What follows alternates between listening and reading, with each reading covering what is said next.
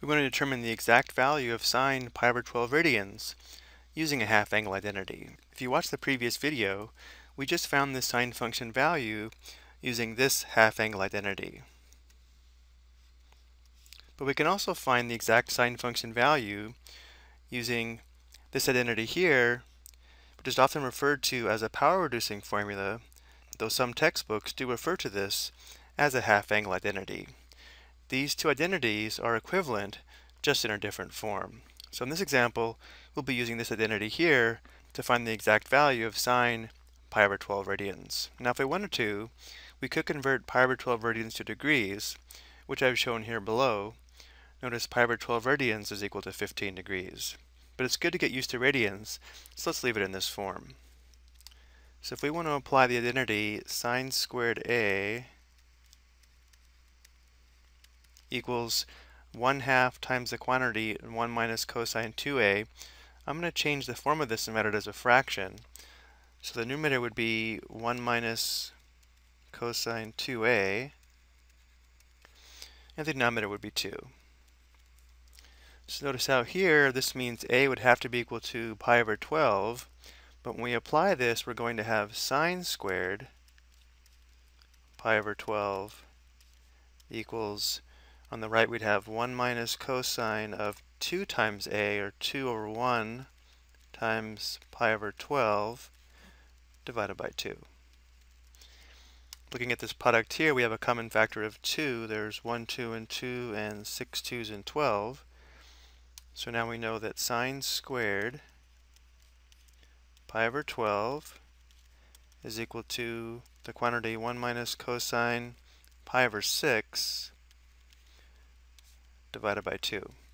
Pi over 6 would be equivalent to 30 degrees. So now to find the value of cosine pi over 6, we can use a reference triangle or the unit circle. Let's go ahead and sketch pi over 6 radians in standard position. The initial side would be along the positive x-axis. Terminal side would be approximately here. Again, where the angle, in this case also the reference angle, is pi over 6 radians, or 30 degrees. So we should recognize our reference triangle as a 30, 60, 90 reference triangle. We're in the first quadrant where everything is positive, so we can label the opposite side 1, the hypotenuse 2, and the longer leg square root 3. So cosine pi over 6 radians is equal to the ratio of the adjacent side to the hypotenuse, which is square root 3 divided by 2. Or on the unit circle, here's the terminal side of pi over 6 radians, where x equals cosine theta, so cosine pi over 6 again equals square root 3 divided by 2. So now we have sine squared of pi divided by 12 is equal to 1 minus square root 3 divided by 2 all over 2. And again, we're looking for sine pi over 12, not sine squared pi over 12. But before we take the square root of both sides, let's simplify the right side. Let's clear the denominator of 2 from the numerator. And we can do this by multiplying the numerator by 2. But if we multiply the numerator by 2, we must do the same to the denominator. So we're going to multiply by 2 over 2. So in the numerator, when we distribute, we would have 2 minus square root 3 divided by 2 times 2 would just be square root 3. So we have minus square root 3, and our denominator is 4. So now we have sine squared of pi divided by 12 is equal to 2 minus square root 3 all over 4.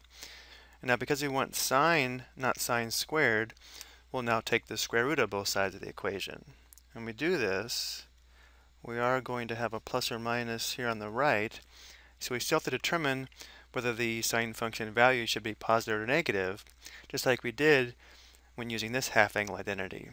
And since pi over 12 radians would be in the first quadrant, remember that would be 15 degrees, not 30 degrees, but it's still in the first quadrant where all the trig function values are positive, we know this will be a positive square root. So we'd have sine pi over 12 is equal to the positive square root of 2 minus square root 3 all over 4. And because we have a fraction under the square root, we can write this as the square root of 2 minus square root 3 all over the square root of 4. Of course, the square root of 4 simplifies to 2. So we have the square root of 2 minus square root 3 all over 2 as the exact sine function value of sine pi over 12. So if we compare this sine function value to the sine function value when we applied this half angle identity, of course it should be the same. And again, if you watch the previous video, here is the sine function value that we found, which obviously is the same. I hope you found this helpful.